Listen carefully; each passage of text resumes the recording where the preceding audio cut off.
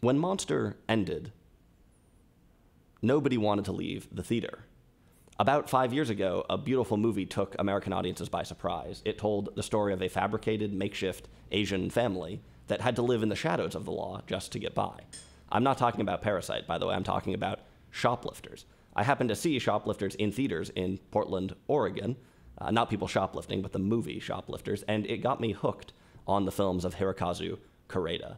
I really think that he is one of the greatest living directors, at least for me. If you like serious, mature, humanist, boring films, beautiful films, the way that I do, you have to acquaint yourself with his work. Monster is his newest film. I saw it last week at the IFC, which is also where I saw Parasite a few years ago.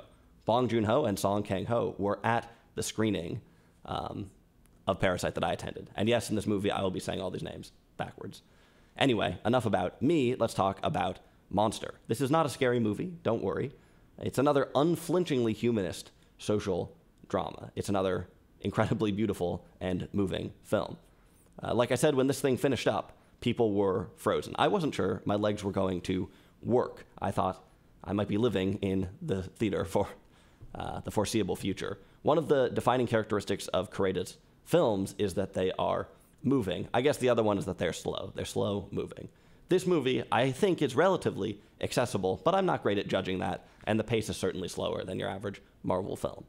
There's, I guess, two things you might want to know about the personnel of this movie. First, the music is by Ryuichi Sakamoto, who died in March of 2023. This is his penultimate film. It's the last film that he scored. His last film is called Opus, and it features only him performing his compositions alone in a recording studio for the last time on the verge of his death to cancer. Sakamoto had a legendary career, and somehow I think this is still one of the highlights. Sakamoto was too weak to compose the entire score, so some of the pieces, most of them actually, are recycled from his earlier work. Nonetheless, I think you can hear in the music the dwindling of Sakamoto's life. Even if you don't watch the movie, you should listen to the score. It's incredible, and it will catch on in a flash, I think. In the film, the music isn't overbearing, but it's a big part of the movie, and it's a big part of the stunning ending. One of the most powerful endings I've experienced in a long time. The song at the end is called Aqua, and it's actually from Sakamoto's album BTTB, Back to the Basics, from 1999. The music is one of the reasons why even during the first shots, the very first seconds of this movie, I was already becoming emotional, perhaps some kind of Pavlovian response to a Koreeda film. The other big thing about this movie is that it was not written by Hirokazu Koreeda. The screenplay was done by somebody else, which is a bit uncommon in Koreeda's career. The screenplay here was written by Yuji Sakamoto, no relation to the composer. I don't know much about this guy. It seems like he has mainly written television and plays. In general, the script is right up Koreeda's alley, and I'll give you some specifics about that, but I think there are also some noticeable-ish divergences that make this movie a little bit different from some of Koreeda's other works. This film did win Best Screenplay at Cannes. It got another award there, too. I'd tell you which one, but it might kind of spoil the movie. They only show the screenplay palm leaf up on the screen at the beginning of the movie. That's interesting. I'm not sure I've seen something like that before.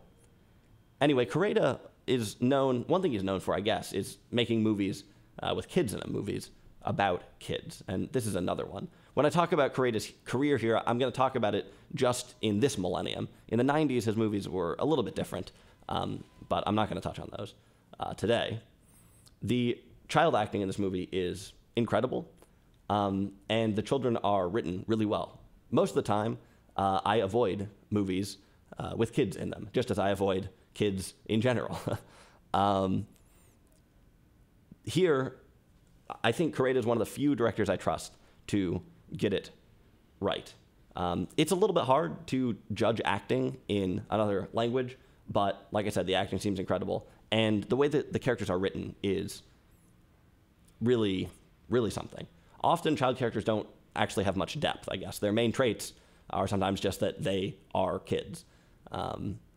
The kids in this movie seem maybe, if anything, a bit like adults, not in an unrealistic way, but in a sense that they have dignity and intelligence. They're real people, which is not the case, I think, in a lot of movies. Koreeda's empathy towards kids is remarkable.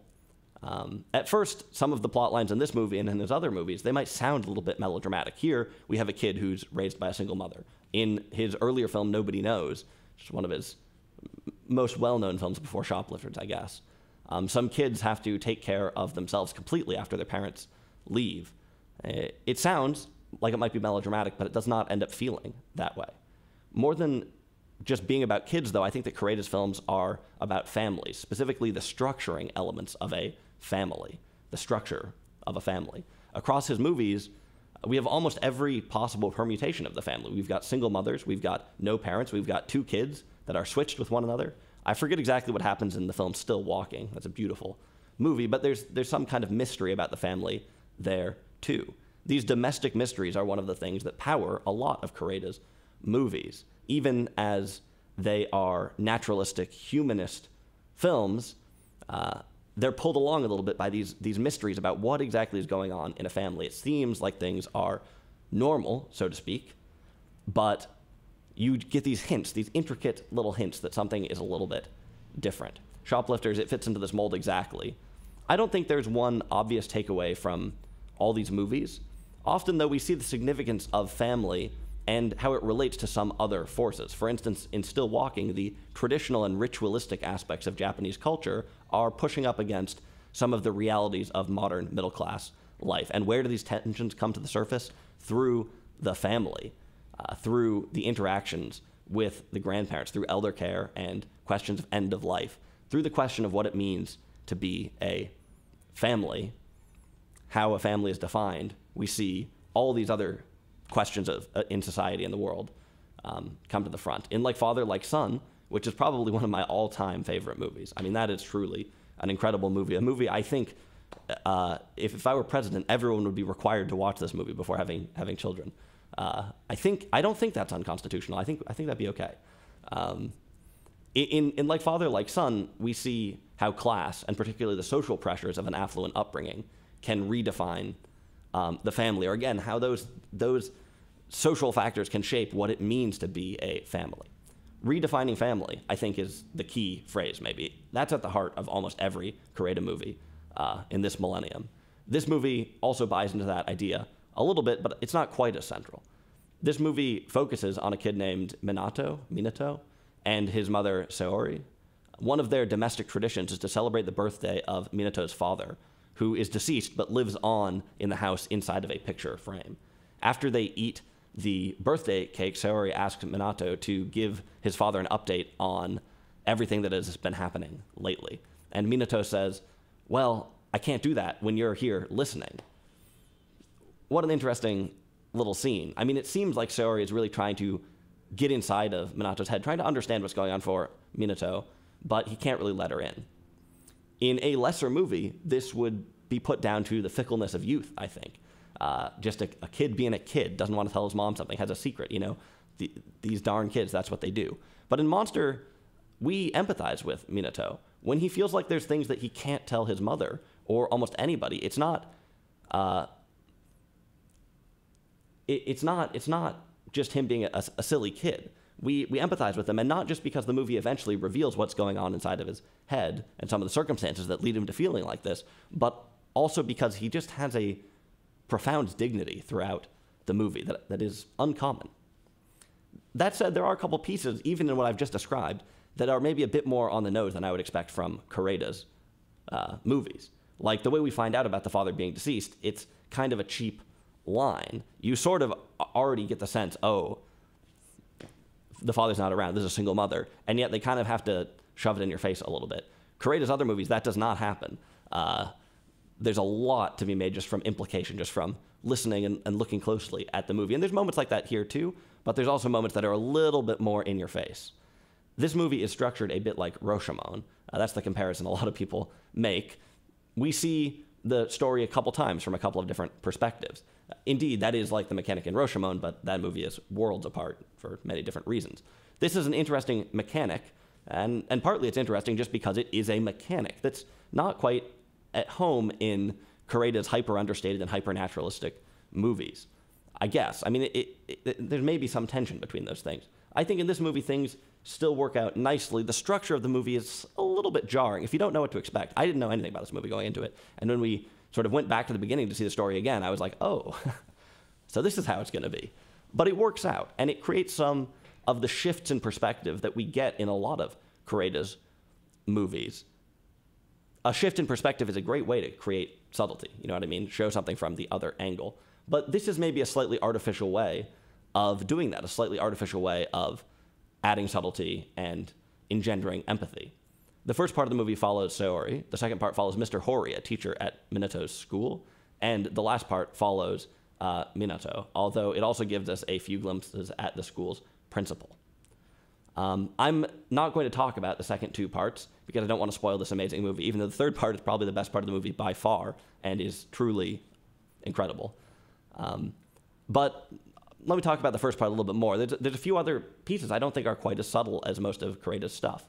At one point, for instance, Saori goes to the school to have a conference with the principal. That ends up being not so much a conference as a confrontation. These scenes are some of the weakest in the movie, when Saori is kind of imploring the teachers at the school to give her more information. These scenes are cheap and unrealistic. To me, they felt like television. The principal is a good character. The first time we see her, she is on her knees cleaning the floor of the school, different from what a principal in the United States might do. It's an interesting introductory shot. Speaking of which, the first time that we meet Mr. Hori, it's also an interesting introductory shot. We've heard a lot about him at this point. We know all about him, we think, but we don't know what he looks like. 3 teachers enter the room at the same time. This is as part of one of these meetings with Saori. 3 teachers walk in, and we know that one of them is Mr. Hori, but we don't know who it is. Eventually, he stands up, revealing himself to be surprisingly young. Koreeda really delays this as much as possible, though. I mean, he is completely in control. A director who understands how the audience watches a movie, who understands what's going on in people's heads while they're watching it, who understands, hey, if I delay this, people will wonder, oh, who is it? It's a pretty clever way to add tension to a movie that is, for the most part, extremely naturalistic. Anyway, it turns out that the principal has only recently returned to the school after facing a personal tragedy in the death of her grandchild. She might sound like an empathetic character, but the things get a bit complicated. For some reason, just about every character in the movie feels the need to ask her directly about this tragedy, to poke her about it. This is another low point in the movie. The best scene in the movie by far, I think, involves the principal. It's one of the greatest scenes I've ever seen in my entire life.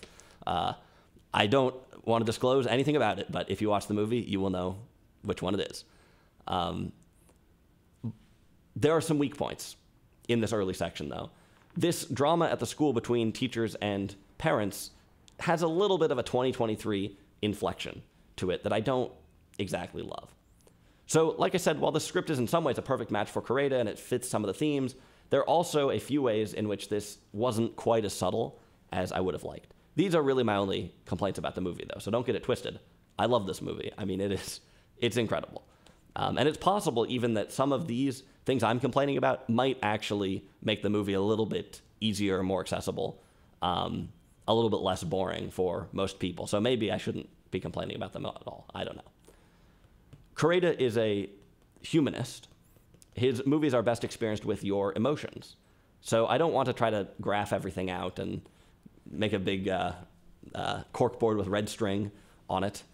There are some interesting images here and there. I mean, there are some interesting formal things in the movie. There is a motif of one shoe that comes up a few times, and maybe this echoes Minato's upbringing with one parent. The movie is kind of elemental. It starts with a fire. It ends with a bunch of water. There's a bunch of water throughout the movie. In fact, you could make something of that if you want to. There's a bunch of trains in the movie. You could make something of that if you want to. I mean, water trains, those are a big part of Japan's sort of industrial and also cultural heritage in some ways. I think there's also an interesting balance in this movie between tourist Japan, the Japan of anime, and something a little more raw. We see tunnels and drainage ditches, abandoned places, things like that. If I had to pick one theme that really defines the movie, though, one thing that's actually important, unlike everything I've just sort of described, which is maybe not as significant, maybe what I would pick is isolation. In a lot of other Koreeda movies, some kind of makeshift family is formed, like I said. In this movie, that doesn't really happen to some degree. Most people here are alone. It's possible that this is related to some of the conditions of suspicion and contempt that define today's world in some ways. We don't really see anything about a traditional family in this movie, which is interesting. That's supposed to be a big part of Japan, I guess. But, we don't go to visit the grandparents. And in fact, the one grandparental visit that the movie alludes to with the principal, it ends in disaster. It goes quite poorly. This is a movie about a lot of people who are on their own. And it's sort of interesting that it should be called Monster. And it's sort of interesting that it should have this structure of showing different perspectives and how divergent they can be when everybody is alone in particular. In contrast to all this isolation, though, one absolutely beautiful relationship grows, maybe two, depending on how you view the end of the movie. It's tough to talk about this film completely without talking about the last two sections, but like I said, I don't want to spoil it for you. And, this is a humanist movie. The best thing is really just getting out there and experience it. Koreeda has done it again, I think. Yes, there are some traces here that he didn't write the movie, but he's done it again. Another incredible film that I guess we got to give this a rating on the Tobin rating system. Well, it's a strong 16. It feels almost a joke to call it a mere 16. Could be much higher. But that's Monster. Hey, if you live in a cool place with a cool movie theater, maybe you can see it while on a big screen. If not, you should find a way to watch it one way or another. Or if you can't watch this one, I would recommend any of Koreeda's movies. They are really incredible.